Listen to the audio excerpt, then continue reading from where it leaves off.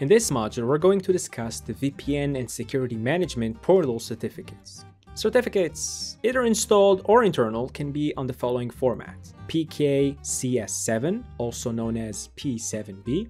Notice that it doesn't include the private key. And we have the PKCS12, also known as PFX. And for that matter, it does include the private key. On these gateways, we have the default VPN and cluster certificate, the default web portal certificate, and you can also upload your own certificate. I'm now on my SMB web interface and I want to see the actual certificates. So I'm going to go over to VPN, and under certificates, I can see the trusted certificates right here. I can double click one, go to details and get all the information I want: the public key, the signature, the hashes that are being used, serial numbers, and more. Close that. Here I can see all the installed certificates. So I have the default VPN and cluster, I have the default web portal certificate.